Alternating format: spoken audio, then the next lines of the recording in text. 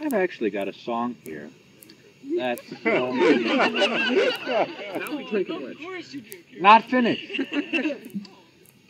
And I was once, as I'm sure many of you were, told a story. By any chance, is Owen here right now? Good. This is a story that he told at great length about a certain boat trip.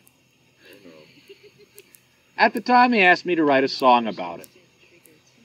I really didn't have anything particularly to write, so much time passed. I finally came up with an idea, and he didn't want to tell the story ever again.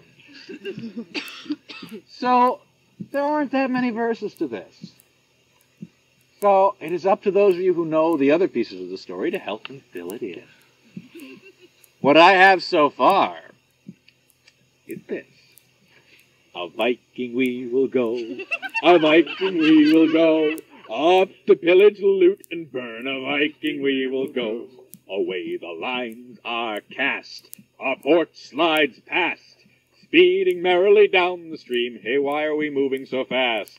We sailed along and sang this song till we hit a wayward log and knew that something was wrong.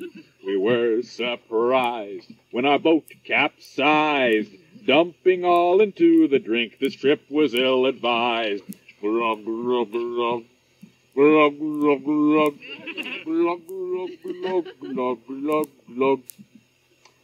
We dragged the boat ashore, then set off once more, plunging madly through the foam, not knowing what was in store. We were immersed, but that's not the worst. Our captain lost his favorite hat, and oh, the way he cursed. Oh no, another fall, and our youngest of all ran so quickly to the bank he didn't touch water at all. A Viking we will go, a Viking we will go, just wait till next year now, when a Viking we will go. That about sums it up. I think, Lord Cerian, what you're missing is the female perspective in this song. Ah?